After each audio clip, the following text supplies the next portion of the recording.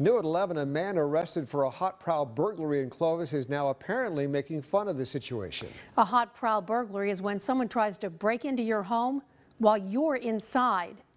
Early this morning, Clovis police say that 24-year-old David Hernandez tried to use a 10-inch hunting knife to break into a woman's home. CBS 47's Medeiros Babb joins us live from the Clovis Police Department. Medeiros police spotted Hernandez on social media talking about the incident and mocking it tonight. After the incident this morning, there were many citizens that took to the Clovis Police Department's Facebook page to say it would probably be a catch and release. And that's when Hernandez took to the keyboard himself saying, quote, "Yep, laughing, crying emoji," and quote, "back at your mom's house."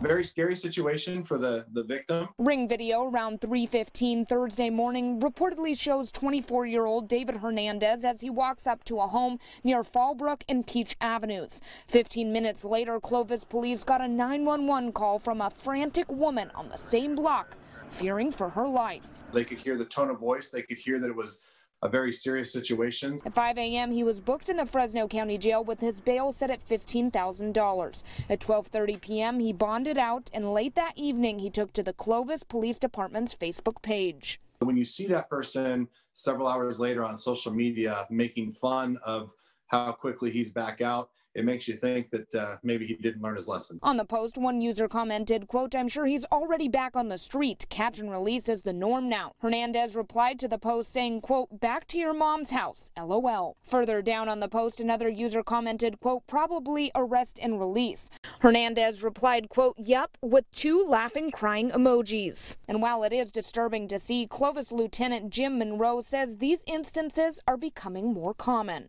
Like I said, it's disheartening to see that on social media because you would hope that someone that just spent some time in jail for their crime would maybe think before they post something like that. But you know, it is a public forum. It's able to be posted there, and everybody's got their First Amendment right, I guess. So.